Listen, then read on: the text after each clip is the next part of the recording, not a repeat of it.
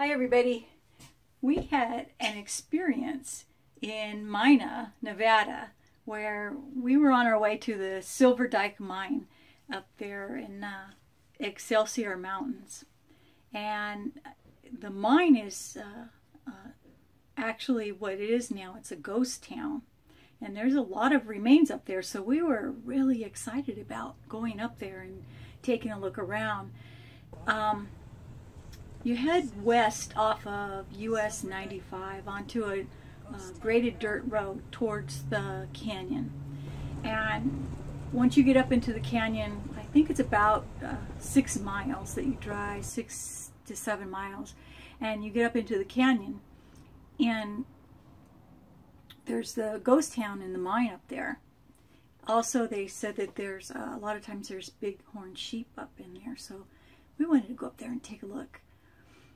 We got about, I don't know, it was like 5 miles or something, 6 miles on the road, and we got an alert of a flat tire. And we got out to take a look, and sure as anything, our tire on the driver's side was losing air really fast.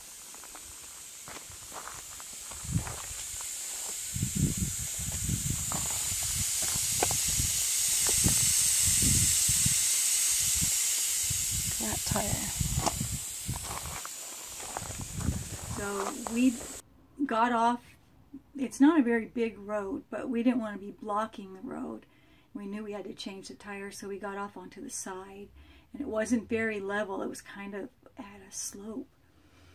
So we didn't have any choice. We had to go ahead and stay there and change the tire.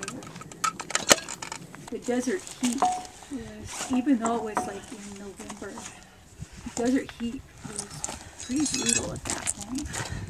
So we took turns jacking up the truck, changed the tire. What are you doing?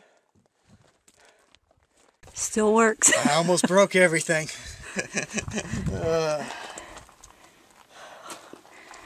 Well, managed to fix the tire though.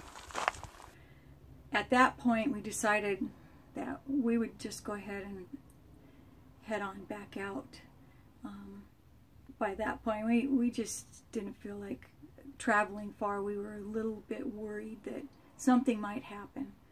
So, and there was only one other couple that we saw going in there when we were there.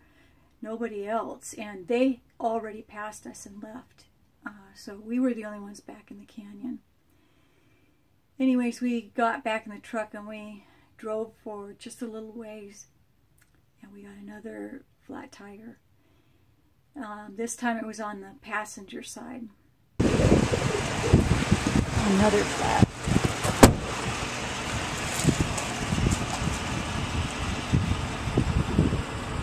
A little bit far away from the road.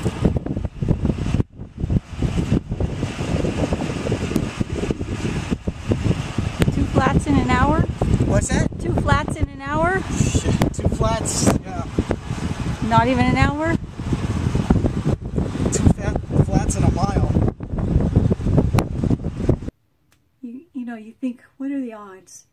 You get 2 flat tires. I mean, we hadn't even gone very far. So, that it was losing air so fast that not even the fix-a-flat that we had, we didn't have another spare. But the fix-a-flat wasn't going to do anything to it. So we had to drive on the rim to get out of the canyon enough that we did get a cell signal. That was really lucky that we got the signal. We were already starting to think about what we were going to do, if we were going to camp out there for the night or what, because we had supplies with us and water, and you know, we have the ready-made meals and, you know, blankets, things like that. We would have been fine, but it's not like being back at camp. But anyways, we did get a hold of AAA, and thank goodness they got a hold of a local tow company, and that guy knew exactly where we were. So it was we were very, very fortunate that he came, and I think it was only maybe about 20 minutes after she got a hold of him, that he showed up. There's our tow truck driver. He came to save us. So we're not stranded out in the desert.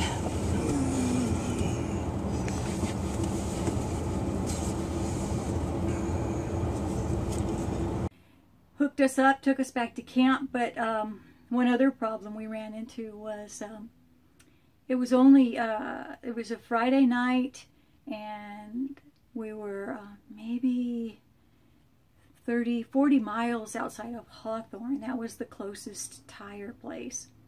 Well, they closed down all their shops for the weekend, and it was after closing time on Friday. The next closest place was Fallon, Nevada. So the tow guy said, I'll come back in the morning and take you guys. So he did. He came back, and we used AAA again, but he towed us all the way into Fallon, Nevada, and we got our 2 new tires and went back to camp. So after that, the wind was kind of out of our sails, so it was the end of our trip anyways. We never did make it to Silver Dyke Ghost Town or the mine, but maybe someday we will. Not too long after that experience, so we did look into it, and we bought the InReach satellite phone.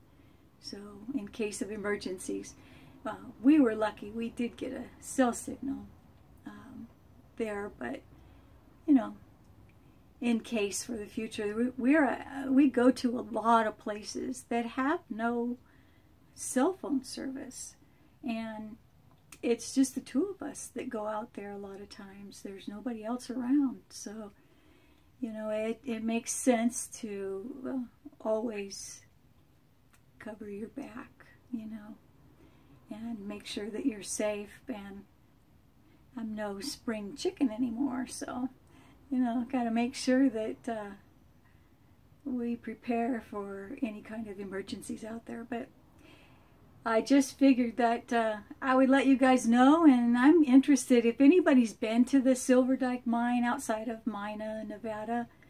Let me know, because I really do want to go back there someday and see it.